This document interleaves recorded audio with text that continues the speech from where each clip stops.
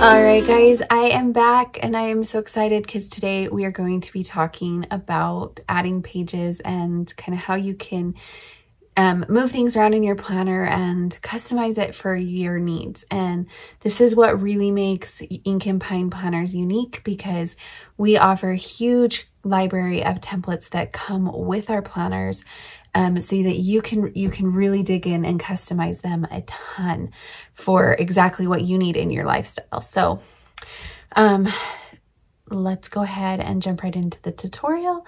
And we're going to be starting again today with Goodnotes. And then I will also go over the same steps or processes in Noteshelf for Android. I talked a little bit about this in my last video, but I'm going to mention it again for those of you who might have skipped the last video. Noteshelf for Android is different than Noteshelf for Apple. So if you are using Noteshelf for Apple, some things will be the same and some things will be different. Just keep that in mind, that they are not the same app and it does work differently. So anyways, all right, so let's just dive right into it. So right now I have Goodnotes. I have my little mini planner that came with the bootcamp pulled up on my Goodnotes app, and I'm going to show you how you can move pages around first. So Goodnotes makes this really, really easy. All you have to do is click on this little 4-box icon here up in the upper hand corner, and you will see a box that pops up with every single page that's included in your planner. And you have a couple different options of what you can do from this screen. You can move pages, which is what I'm going to show you right now. So to move a page, you'll just select it and literally drag it into your new position. Easy peasy, right? And you'll just drop it where you want it to go, and then it's moved. You want to be careful when you're moving pages in planners around, because sometimes when you move them, you can break the link or the button that works for those. So like with these daily pages, the reason I put it back where it was is because if I move that around, I could potentially make it so that the links that go to that daily page no longer work. It's kind of a hit and miss with Goodnotes on whether or not it's going to be able to save the links correctly after you move pages. So in general, you want to only move pages that you duplicate or create, and try to leave the pages that are a part of the planner alone. So that way that you don't run into any problems with broken buttons and things. So to duplicate a page, I'm going to scroll down to our blank note section, which you can see right here. It's just a blank page. That is for this little blank tab over here. I want to duplicate a page inside that tab. So you're going to click on the little down arrow right here, and you can click duplicate.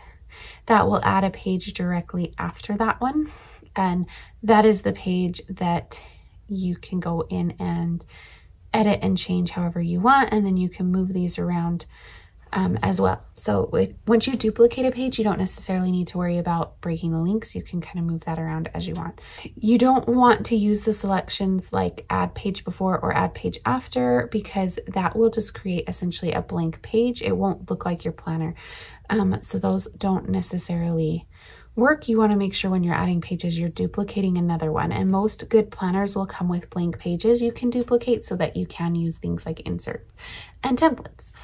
The next thing I want to show you is, before we go into adding inserts and templates, is how to delete the page once you create it. So to delete a page, you're going to click that same little arrow and you're just going to click move to trash. Again, if you delete one of the original pages in the planner, potentially there will be some buttons related to that page that will no longer work. Like if I were to delete one of the daily pages like day 31, the button for day 31 is going to take you nowhere after that, because that page is gone. So it will no longer work. You can't replace it with something else, if that makes sense. So that's really everything you need to know how to use from this little screen as far as duplicating, moving, and deleting pages. Now I want to show you how templates and inserts work. Before I show you how they work, I do want to talk about the terminology. Templates, and the word template and the word insert in the digital planning world are typically used kind of interchangeably. They're basically the same thing. They're essentially an image that gets used to create a new layout inside your planner. So they're kind of a customization option, similar to stickers, but stickers are usually more decorative, whereas inserts and templates are intended to give you additional functionality inside your planner. So you'll see templates for habit trackers, you'll see templates for meal planning pages, all kinds of different things to kind of give you a little extra with just in addition to your actual planning pages. Also, you'll see templates for different layouts for your weekly and daily and monthly pages. So if you want to try out some different layouts, you can, and you would do that by using templates. The mini freebie planner, we included 4 templates for you to kind of try out how this works and see if it works for you. But the 2022 version of our planners comes with over 130 different templates you can use to customize it for your needs. And you can find a list of all the templates included on our website, and I'll link that down below so you can find it if you're curious about that, or if you're curious about what's included. So let's go over to our template. So I'm going to just quickly navigate to templates, and you can see I have 4 here, and these are all clickable. Let's just say let's say in this scenario, I want to turn my little number 1 tab, or my blank tab, into a to-do list. So I have a to-do list template right here. So what I'm going to do is I'm going to click on that to pull up the template. And there's a couple different ways I can go about using this template. The template that's inside the planner is a flattened page. What that means is that these pages do not move, and it's already set up for you to use right out of the box. And so to use it, you will just use your little 4-dot icon here, and you'll scroll down to the template page, which it highlights the page you're on in blue. And you're going to hit duplicate, and then I'm going to move this behind that blank tab section here. And now I have a to-do list inside my tabbed section. But let's say I have a page like one of the weekly pages. Let's go to this one. And I want to try out a different layout for this page, but I want to be able to still get to it through my links. I want to be able to click on these and have it get to this page, but I want to try a different page layout. I included a new template for you inside the email for day 3. So if you go ahead and click on it, it will take you to a page that looks like this, that has these images that you can download of the template of a new weekly template page. So if you download these, download the zip. I'm just going to do this way, download, and go back and do the other page.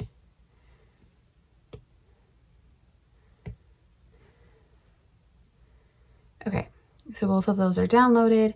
Now I can go back to my Goodnotes and I can add an image in, just like we talked about in yesterday's tutorial. But I'm going to have to click on insert from, and then mine automatically pulls up my downloads. If yours doesn't, you can navigate to them by either searching or clicking that back button, and it will take you to different locations inside your iPad. But mine are already showing up right here. So I'm going to click this first one, and it's going to bring it over like this, and it's going to bring it over like this, and it's going to look exactly like a sticker. And I can just resize it to the size I want.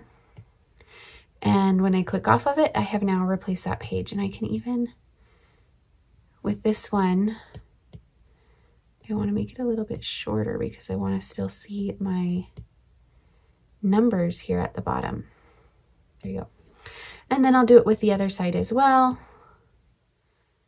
Oops, sorry, insert from. This is the other side. And stretch it to where I'm happy with it. I'm just going to shorten it a tiny bit. And there you go. So now I have a totally different layout for that weekly template, and my links, oops, my links still work. And this page is just replaced. The only drawback between doing it this way, where it's not a flattened page like the to-do list was, is that now if I go and I start trying to edit images, And we have kind of talked about this in other tutorials. But if I add another image, I'm just going to add this one from my daughter's dance thing the other day. I add an image to it, and then I want to move that. If I use the lasso tool, it's going to select the background. The background is not a permanently placed thing. So to get around that, you're going to need to use your image tool and then select the images. And it's a little bit tedious, but it works and it's fine. You get kind of used to it.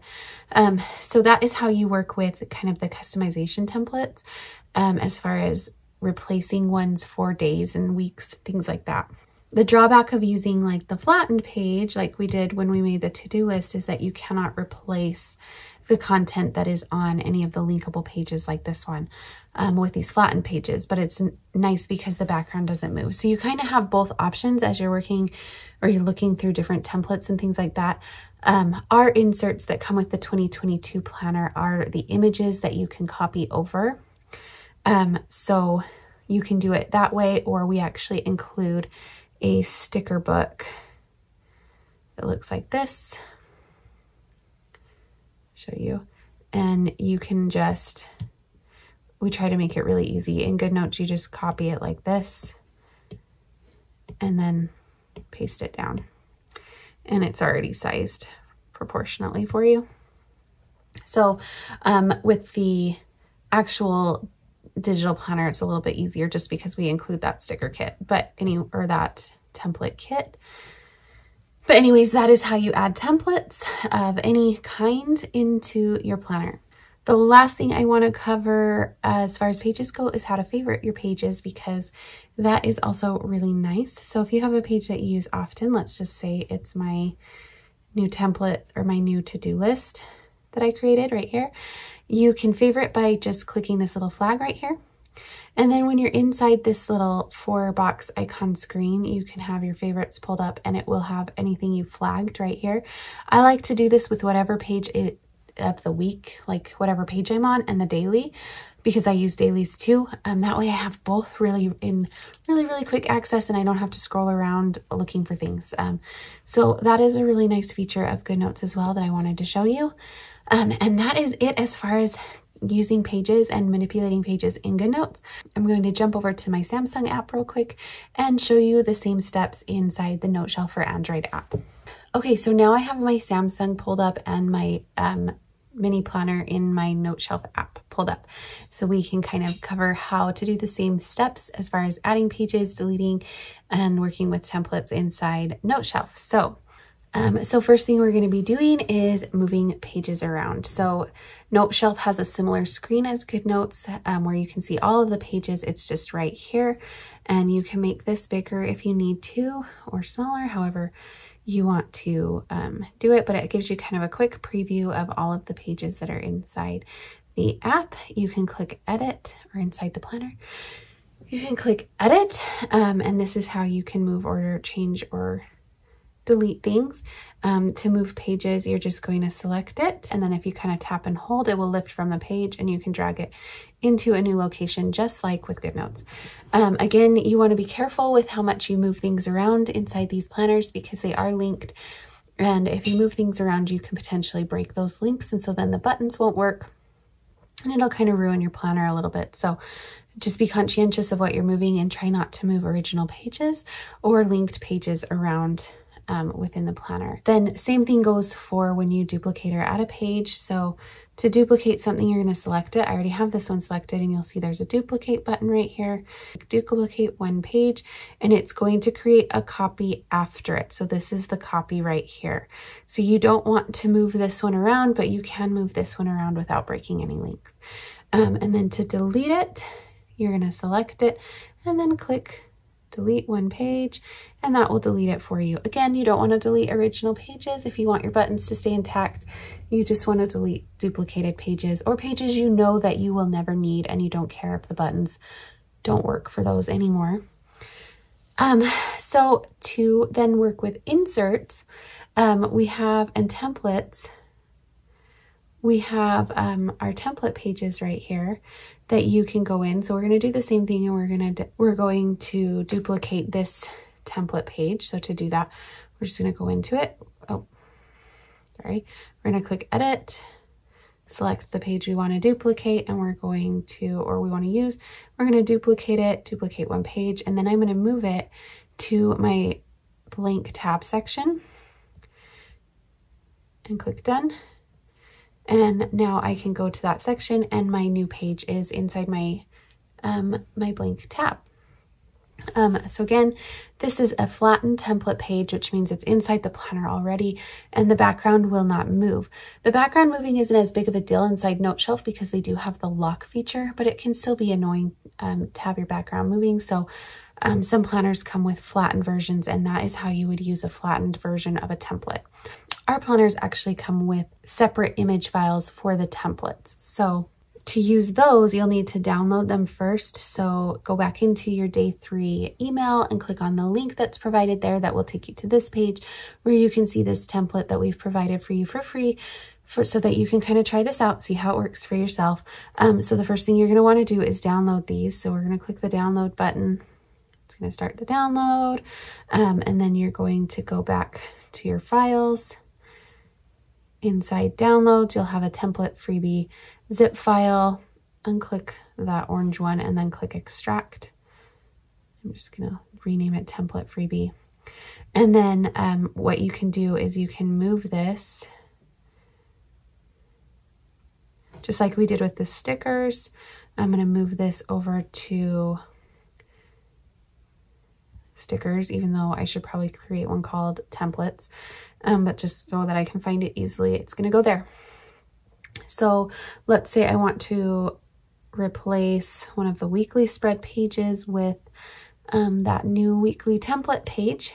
So we're going to add it just like we would a sticker. We're going to go into the plus button here, and we're going to go into photo library, back to stickers. Here's my template freebie, and I'm just going to click on it. It's going to come in a little bit big, but I'll just resize it and get it to where I want it to be. I want it to be about right there. And then same thing for the other page.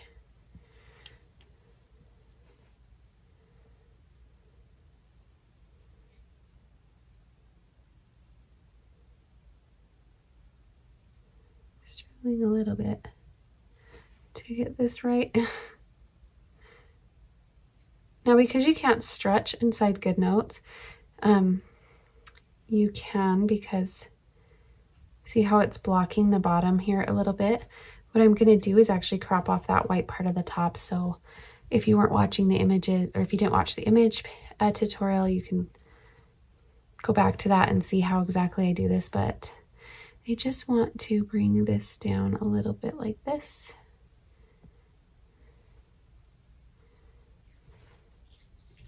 And now it's a little bit shorter and I can have my little buttons still there. So again, the benefit of doing it this way is that I can replace information that's on a page that's linked without breaking the link. So I can still go in and click on these and that page will still look like that. And then you can go in and lock these like this. Sure, it's where you want it. And I can add another image. I'll just add something from here, like this little Christmas tree. I use my lasso tool. It's only going to move that image and it won't move the template behind it. And that is one of the biggest benefits of Noteshelf, in my opinion. It makes working with templates super, super nice and easy. That is how you do that. And then if you want to get rid of it, you will just tap and hold and you'll click unlock, and then you can click again to delete. So that's how you can add the inserts that we provide, which are the image inserts on top of pages inside your planner in Noteshelf. The one last thing I want to show you in this video tutorial is how to favorite your pages. So to favorite a page, like let's say I want to favorite this page, you're going to click on the plus button here and you're going to click this little flag icon here, and then you'll click bookmark and you'll turn it on, and you can pick a color if that helps you in some way. And then when you go over into your pages tab, you'll see that you now have a little flag here. You can also bookmark them inside this by clicking on these and unmarking them, and this will make it so when you go in, you can click this little filter icon here and just show bookmarked like this, and then that way you can see your most used pages or anything that you want to remember and get back to easily. So yeah, this was a much quicker tutorial today. I hope that it helped you guys and that you can have some fun playing around with different templates and seeing what you like, what you don't like, and how you want to use your planner. So enjoy that, and I will see you in tomorrow's video. Tomorrow's video is the last in the series, and it's going to be just kind of a tips and tricks type video for anything that I feel like you guys might want to know how to do that we didn't already cover inside each of these specific apps. So yeah, I will see you guys tomorrow in the next video.